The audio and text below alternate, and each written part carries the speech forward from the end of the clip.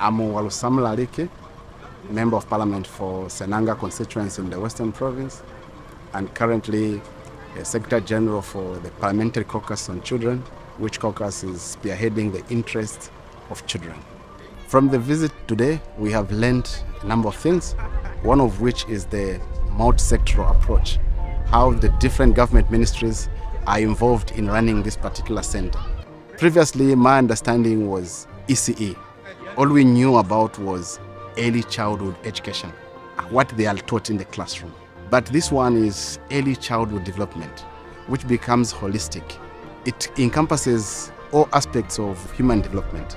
The part that caught my attention largely was the one for the learners who are 0 to 3 years. The first 1,000 days are taken care of well.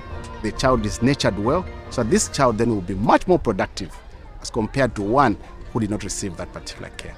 So my role, our role as a caucus on children is to ensure that we spread this information to all members of Parliament.